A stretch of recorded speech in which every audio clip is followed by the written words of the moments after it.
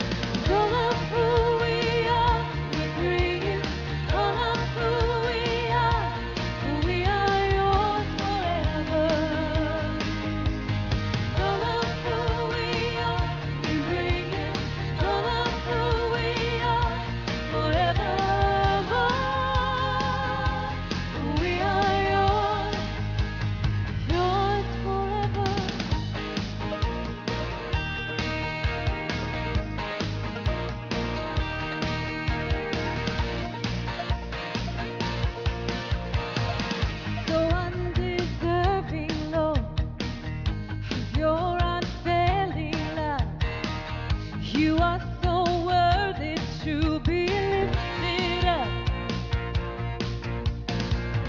We give you everything because of all you've done. You gave your life for us, so we come. All of who we are, we bring you. All of who we are. We are yours forever. All of who we are, we bring you. All of who we are, forever. We are yours, yours forever. It's all for your glory.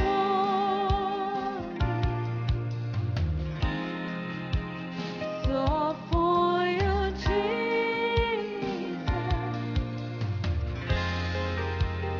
It's all for your glory. It's all for you, Jesus. It's all for your glory. It's all for your glory. It's all for you, Jesus. It's all for you, Jesus. All of who we are, we bring you. All of who we are, for we are yours forever. All of who we are, we bring you. All of who we are, forever. We are yours, yours forever.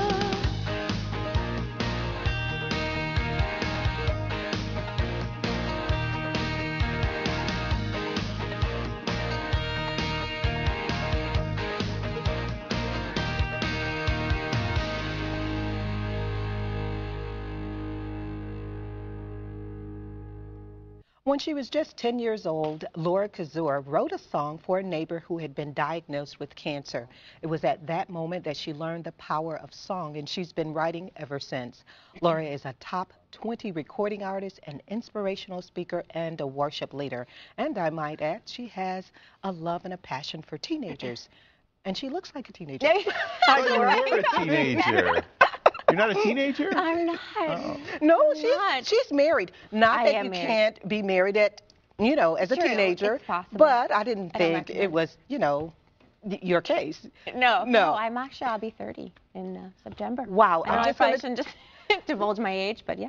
Well, I'm going to tell you what my mom says. She says, when you live holy, you look good. There you go. So there you go. There's the All right, reason I'll you look claim great. that one. Thank you. Well, I introduced you and said that you wrote your first song when you learned that a neighbor had cancer, and it has kind of just taken off since then. Tell me about your background.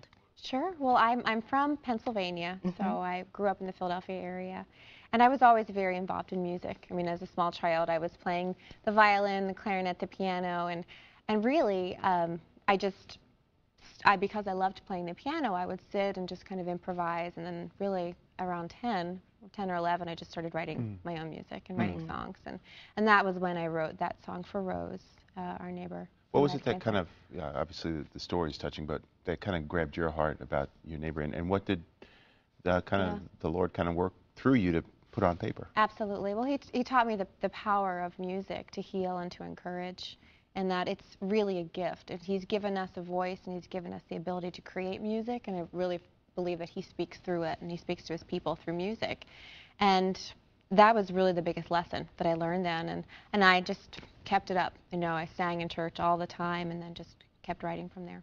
Well, I know that your neighbor, Rose, died. Did that in any way discourage you, or did it give you more lyrics? No, actually, she did pass away, and it was very tragic. And no, it didn't discourage me, because I knew in that moment in time, you know, when she needed it, she had it. And it wasn't necessarily, you know, the end all be all wasn't her healing necessarily, but it was in that moment when she's going through that trial. And I think that's the biggest lesson that I learned.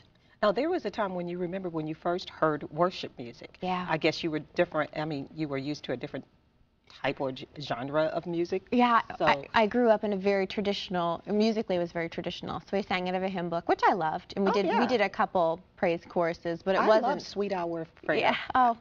I know that sounds like a really old one, but my grandmother used to sing it. No, absolutely. And I was raised on all of, you know, every hymn, and which, when I went to my first contemporary worship service, I was in high school. It was really the first time I'd ever even been exposed to it, and I was just like, whoa, you know, I was really floored.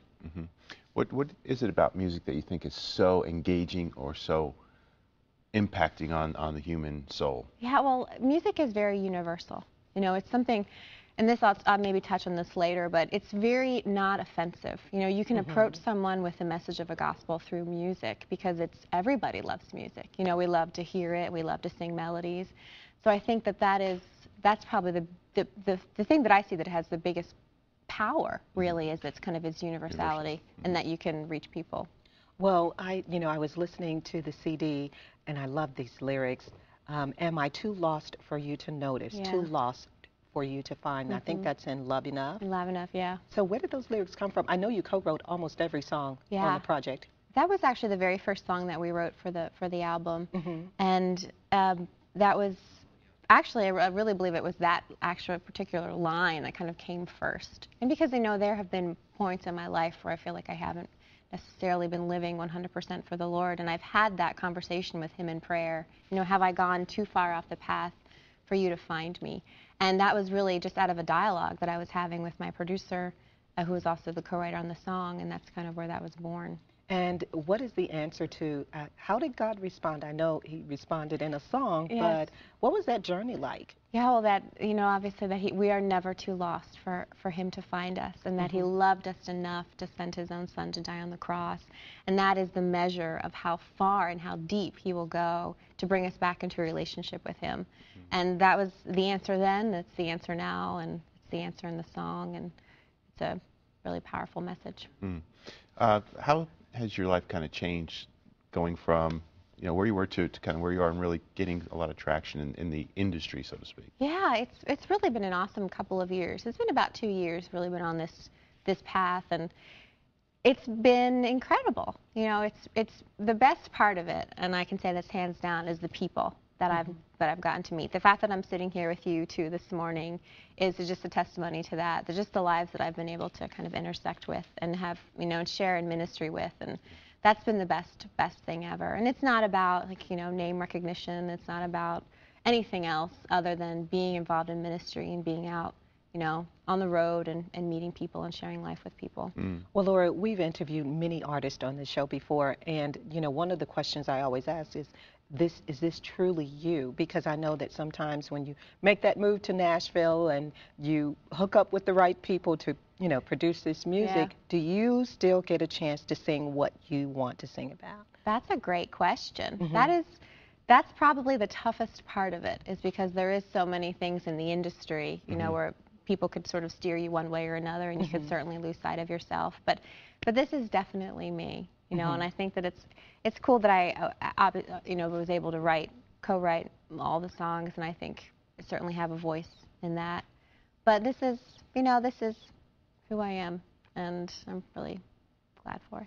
Well, let's turn the corner a little bit and talk to me about your ministry. I know you have a passion for teens and reaching out to teen girls. Yeah. Talk to me about that. Yeah, well, it's actually one of those things, you know, you don't fight what God is doing in your life. And I find that before I kind of wanted to kind of carve out niches or maybe work with women, but every time I would have a concert, it would be the young girls, you know, the tweens, the between 12 and 14 and 16, who would just come running up to me and just want to spend time with me and want to sit and talk to me. And it was just an audience that God had created for me. And I thought, well, this is I don't really need any more, you know, any more symbols. Exactly.